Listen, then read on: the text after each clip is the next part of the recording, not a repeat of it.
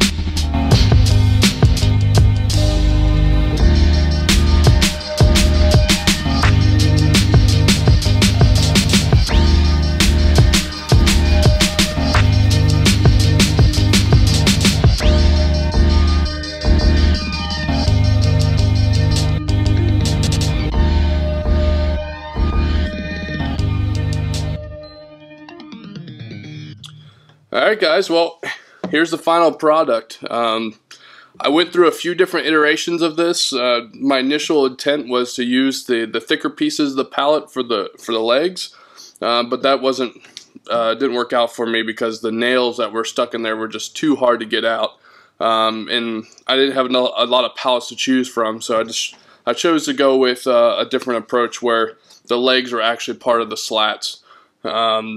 And then as far as the top is concerned, it's really up to you and your imagination. You can do whatever you want on the top. I did a 45 degree. I think it turned out pretty good.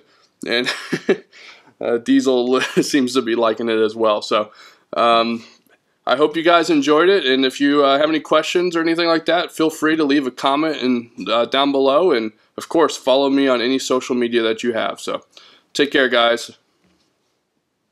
Oh, yeah, and thanks for watching.